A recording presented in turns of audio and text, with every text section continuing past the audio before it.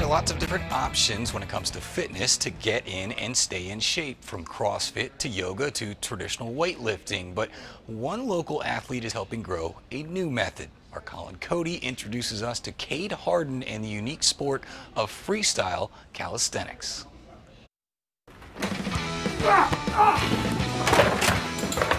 Parkour! Parkour is the practice of getting from one place to another as creatively as possible. 360 spin onto the palace, backflip gainer into the trash can. Yeah. Parkour, parkour! But have you ever heard of freestyle calisthenics? Which can easily be mistaken as parkour. Evans native Cade Hardin is the only freestyle calisthenics athlete in the entire CSRA. Parkour is mostly running and flipping, and it's insanely impressive. Calisthenics is its own practice: pull-ups, push-ups, some core work, body weight stuff. We basically take it to the extreme with freestyle calisthenics. Always be creative with it, so you never run out of ideas to kind of reinvent the wheel. Before an elbow injury in high school, Cade was a baseball star at Lakeside. And it wasn't until 5 years ago he fell in love with the sport while scrolling on social media.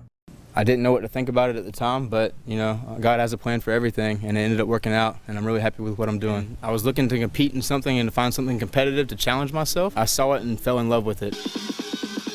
With not a lot of places to practice, Cade took it upon himself and built his own gym in his parents' backyard. I wanted to have the best equipment available to train on, so I just made it happen. It was kind of like a hobby of mine, just to come out here and work on the setup. Cade has competed in 9 total competitions. He just brought home his second top finish at a competition in Miami. And you learn from every competition that you do, but it takes a lot of reps, and you just got to keep getting back up.